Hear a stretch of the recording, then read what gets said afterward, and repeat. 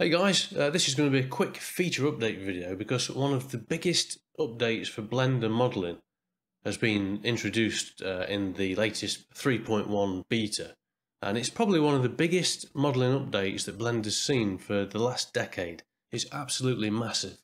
So what is it all about? So basically, if we start with this model, we want to arrive at this model using subdivision modeling. Now previously this wasn't possible at all without a lot of problems and extra work. This model here was brought in from another 3D software and was generated from the model you can see on the left. And if we wanted to reach this sort of effect historically in Blender, we've got several options, but they all come with a few issues, which I'm going to show you now.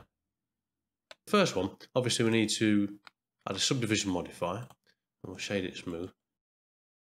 You would add a crease to the edge. So you've got your subdivision modifier, add your mean crease, and that will give us that effect.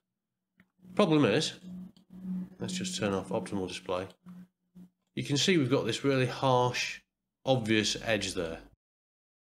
So it's not great. So look at this one. It's nice and sharp, and it's smooth immediately. There's no sort of pinching at the edge or anywhere at the top. And more importantly, the geometry, the actual topology, is really light as well. We've added no extra geometry on there. So the next option would be to bevel the end vertices. So if we go into vertex mode, I'll do Control B, V, so I can bevel the vertices. And then we can scale those all the way in. And we get close. But the problem now is, if we look at the topology, we've added all this messy sort of crossing over topology in the corner instead of this nice clean topology all the way around. So again, this would probably pass visually, but looking at the mesh, it's become overly complicated, and that's going to cause other problems. So the final method we could use is to add additional edges. So using the cut tool, I'd add probably an edge here,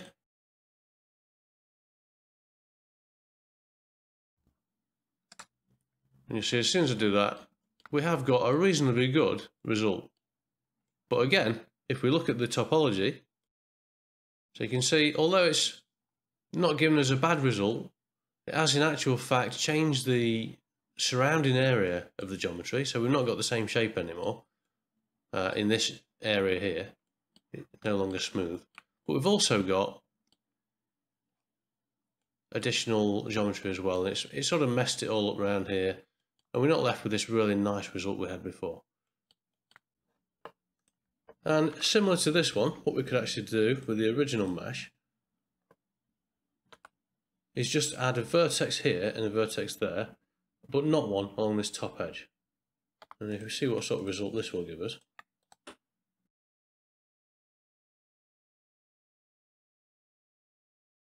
we do get a similar result to this one.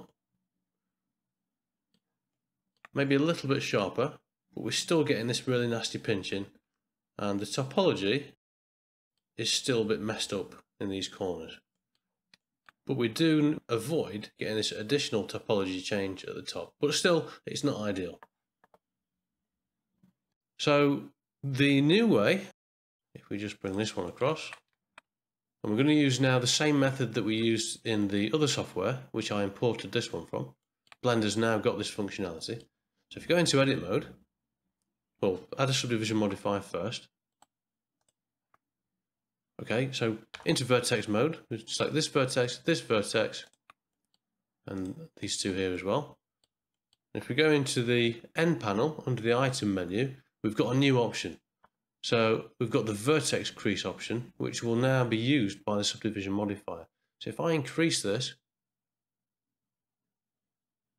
you can see, put it to 1, we've got exactly the same result that we had from the other software.